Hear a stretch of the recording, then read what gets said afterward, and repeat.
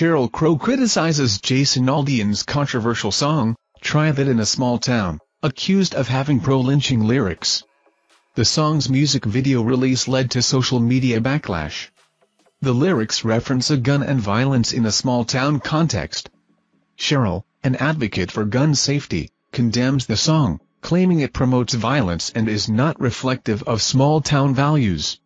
She reminds Jason of his own experience surviving a mass shooting. In response, Jason denies any racial references in the song, defending it as an ode to community unity. He explains that the song aims to bring people together, despite differing political views, to overcome tragic headlines and unite as neighbors.